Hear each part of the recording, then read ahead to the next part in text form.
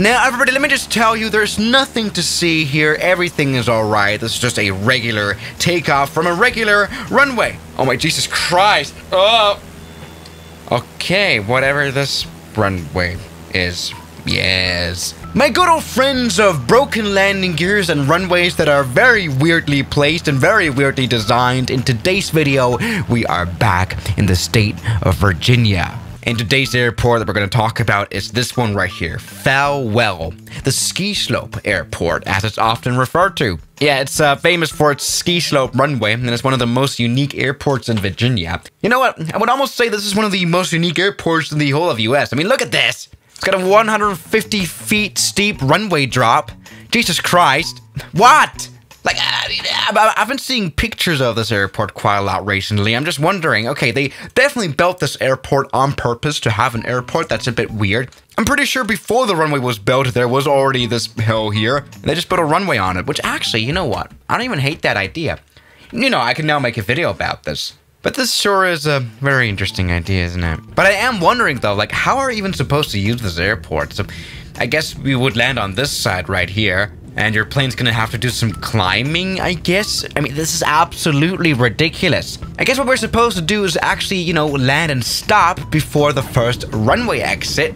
And then we can just skip the whole sloped part of this runway. Otherwise, we would have a hard time taxiing, don't we? Okay, let me try to taxi up the mountain here. Is this even gonna work? All right, full power now. 4 knots, 3 knots, 2 knots, 1 knot. Come on, we can do this.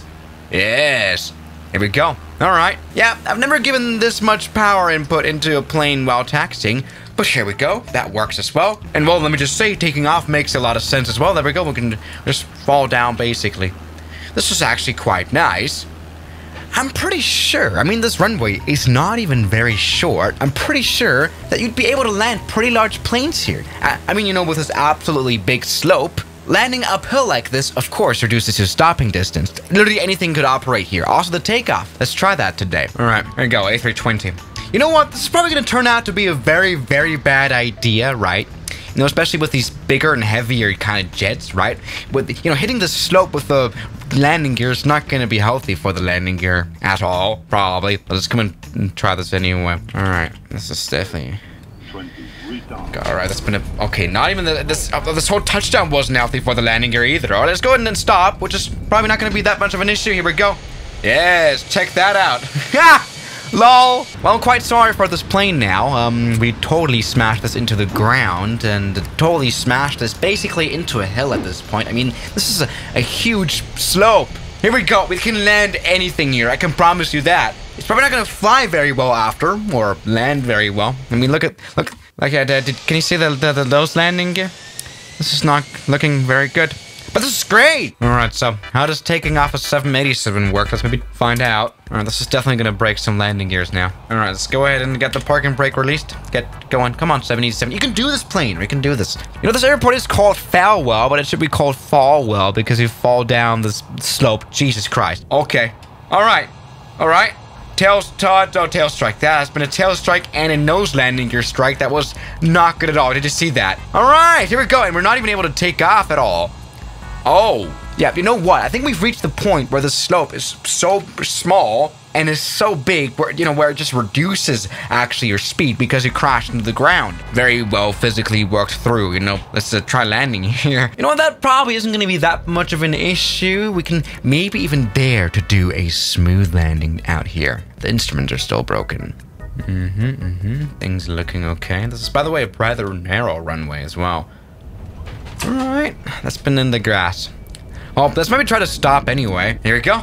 This is looking absolutely fine. Yes, and even uphill, indeed. We can, there we go. No problem with stopping. This is good. Alright, let's check this out.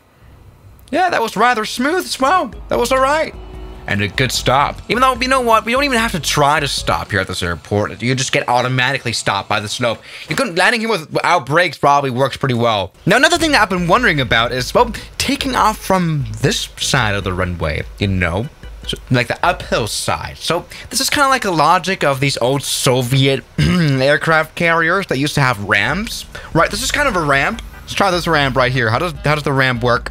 Full power, 737. Let's do this. I think this is probably gonna work pretty well. Now, yes, we're completely ramming again the landing gear into a mountain. Oh my god, that has been absolutely painful, but there we go. Ramp effect, not very well used. Okay, you know what? Taking off actually doesn't work as well as I would have thought. All right, sorry. Okay, that has been absolutely an overrun. Sorry about them. Good. What's probably going to work even worse is landing on this other side of the runway. Right now, landing a little bit of a downhill landing. How does that work? Let's find out. All right. Plane's complaining because we're literally landing on a mountainside. This is going to go very well. Come on, let's do it. All right, there we go. Come on, can we do this? Reverse thrust. Now downhill. Oh, we're flying. We're flying once again. Oh, that has been not good at all. Who built this airport? Jesus Christ. There we go. I mean, we are alive. I mean, check this out. We kind of stopped here. Then we kind of stopped stopping. Fell down onto the runway. Yeah, this is good. It's good video. All right. Now time to try a proper landing again. Welcome aboard the Concorde, everybody. Yes, finally flying this plane again. Let's come in for a landing. Everything looking good. We've got like 230 knots on the clock. Very normal speed for landing here in the Concorde for sure. So let's do this now. Oh my god. You know, I kind of forgot how fast the Concorde really is. Oh, this is definitely gonna crash into this mountainside now. All right, let's do it, Concorde. Let's do it. Oh, okay, let's go ahead and stop now. Full into the reverse thrust, and oh my god. Okay, now up the mountain. Oh, we're in the air again. We've got kind of a ramp effect, and we're overrunning this. You know what? I think this landing would have definitely worked better if this runway was not sloped. All right, we've crashed. Good one. Now, this truly has not worked very well. This was a normal landing speed, by the way, for the Concorde. 180 knots right there. I didn't really touch down all too early, but I think it was fine enough. And here we go. Pretty much crashing. I'm pretty sure I crashed the nose into... Yeah, I crashed the nose into the mountain. Well, that's good to see. Who built this airport? Like, honestly, like, not even a Cessna can fly here properly. I mean, you cannot tell me that a Cessna's going to be able to taxi up this mountain. All right, come on. All right, this definitely won't work, right? Like, just try to use the taxiway. There is one, at least. All right, remove the parking brake. We have to go full power for sure. Like, this is definitely not working, is it? Or is it? All right. Taxi out of the zero. Okay. Oh, is it okay? Oh, never mind. Yeah, this thing actually won't make it up the mountain. They say, no way. You cannot even taxi a plane here. Who built this? This is the most inaccessible runway I've ever seen. That's great to see. So, let's just give up. Anyway.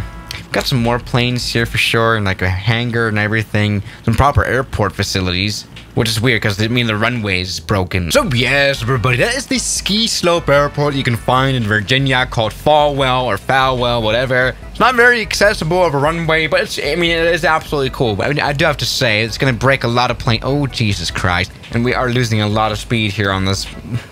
There you go. Maybe we can make this still in our Embraer Phenom 300. Yeah, this is a very nice airport, and the fact that it kind of exists in real life is quite scaring. Oh, not even that worked. It's right next to a highway as well. You don't really want to overrun here, do you? So everybody, that is what flying in Virginia is for you, and thank you very much for watching today's video, and I'll see you guys tomorrow. As always, good night.